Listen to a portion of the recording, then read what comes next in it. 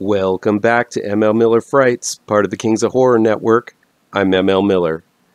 I know it hasn't been long since the last one, but I've got another low budget binge for you. And once again, I've tweaked that logo up there. I think it's looking keener by the week. On with the indie and low budget reviews. Aquaslash is not going to be everyone's cup of joe, but for me it was a fun mix of slasher films and something I avoided like the plague as a kid, water parks. Given my pale complexion, all forms of water fun scared me as a kid. As a true ghoulish hermit, I would much rather avoid the sun's rays and be under an umbrella reading comic books than out in the ocean filled with sharks, alligators, jellyfish, and humanoids from the deep. That fear of water parks isn't really addressed in Aquaslash. Instead, we get to witness a plethora of love triangles, which makes you trust no one when one of them sets out to cause mass chaos and murder at the local water park.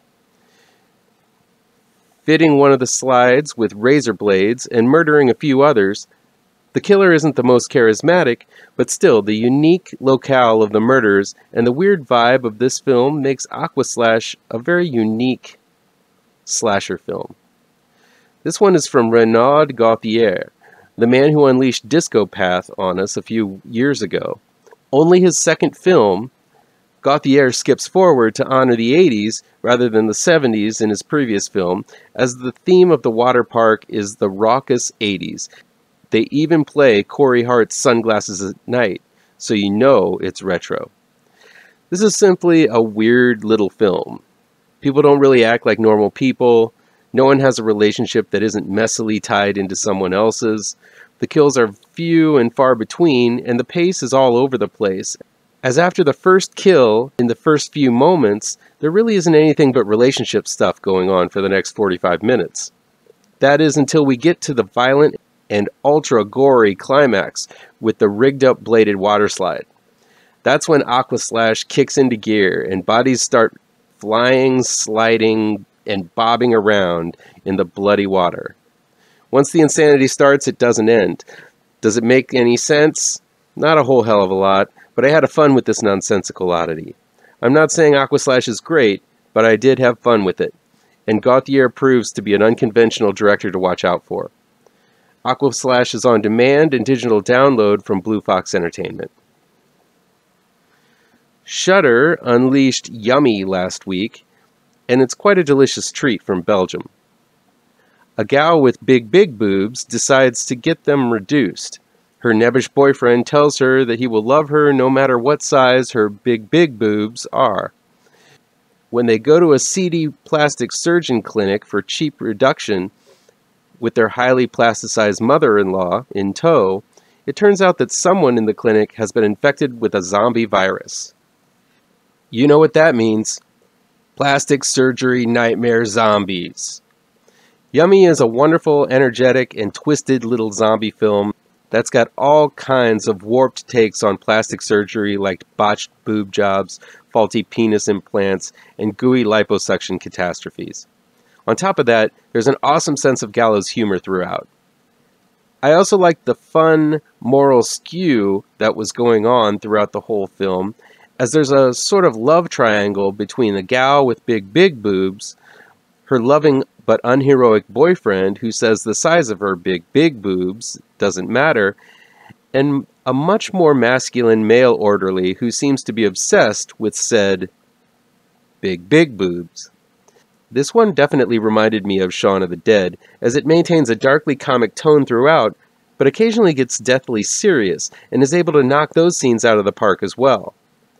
There are some awesome practical effects everywhere, and homages to Reanimator and the Living Dead at Manchester Morgue. I know Train to Busan Peninsula is just around the corner, but so far, Yummy is the best time I've had watching a zombie movie this year. I watched The Masked Mutilator on Tubi, but it's also available on demand in digital download. Since I ripped into Wrestle Massacre pretty hard last week, I was hoping for a wrestle horror hybrid worth backing. I don't think appreciators of highbrow cinema will find much worth to Masked Mutilator, but there is fun to be had with it. It seems most of the film was made in the 90s, and the mullets and horrible clothing are pretty indicative of that era. But it looks like the filmmakers went back more recently and filmed some new scenes and fixed some of the plot holes in an attempt to make it all work. The difference in film stock and clothing and everything else is pretty jarring, but it does sort of work. I admire the passion this film has to never give up on the project, no matter how long it has gathered dust bunnies. The story focuses on a house full of foster children who are wards of the state. The house is run by a strict disciplinarian who used to be a professional wrestler until he accidentally killed someone in the ring. When bodies start piling up at the house and foster kids start dying, all roided up and muscular fingers point to the former masked mutilator. While this is a pretty bloodless film, there are gratuitous fight scenes that are cheesier than anything I've seen in ages, and that makes up for the lack of blood.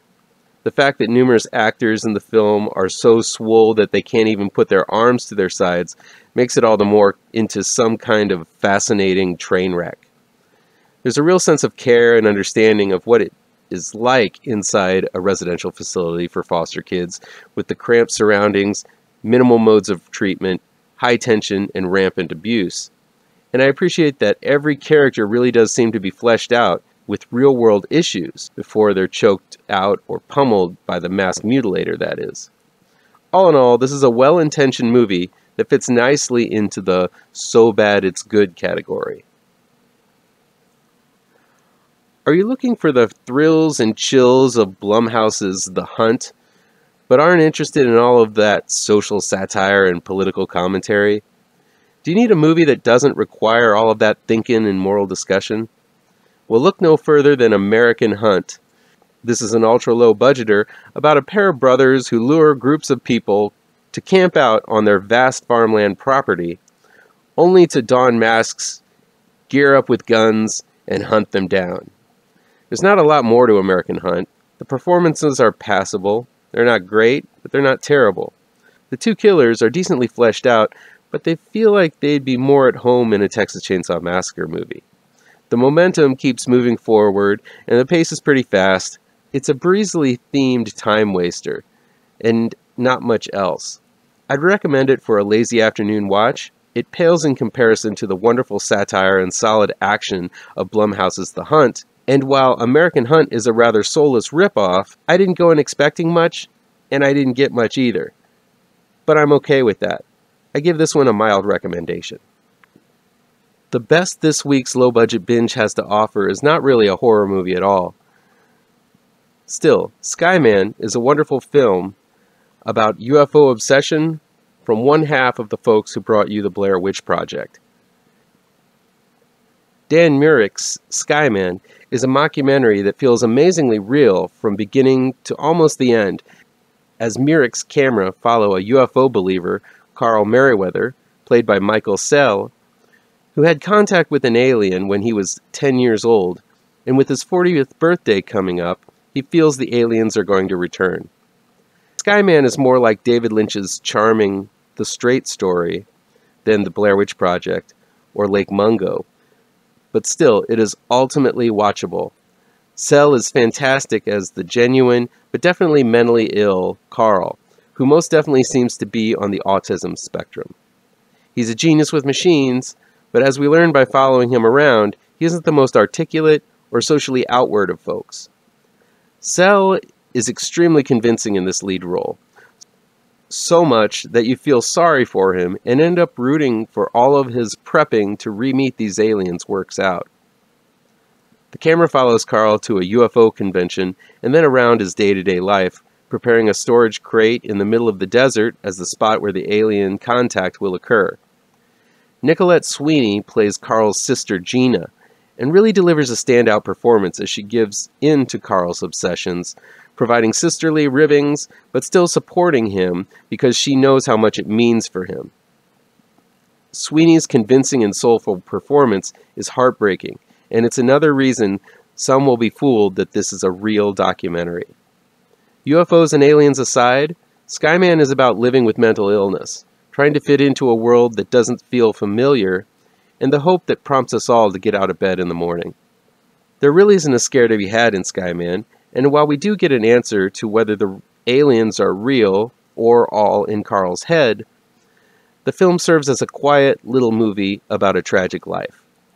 I absolutely love this film, and if you don't go into this one expecting a horror film, I think you'll be surprised, as it is laced with all kinds of genre goodness.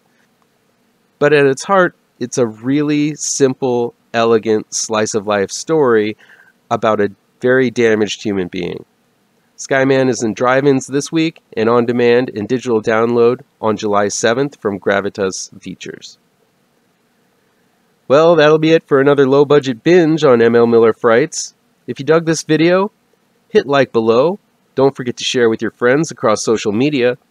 Go to mlmillerwrites.com for written reviews. And please, please, please subscribe and hit the bell for notifications so you never miss a video. Thank you so much for watching, and take care.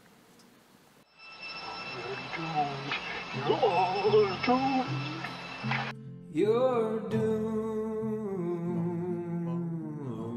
to live the life you're meant to be, stuck inside your reality.